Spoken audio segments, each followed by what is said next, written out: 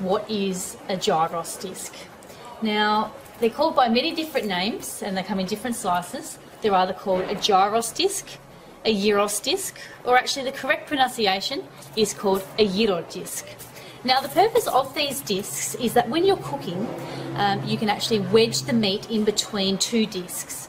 And the purpose of that is because the gyros style meat is designed to be carved throughout the cooking process. So you can imagine if you're carving, it's obviously easier to carve up against a flat surface rather than if you had a prong, you're dodging the actual spikes of the prong.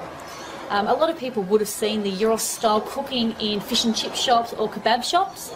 So rather than if you're cooking a whole chicken or beef where you take the whole meat off and then carve it, you cut this meat as you go.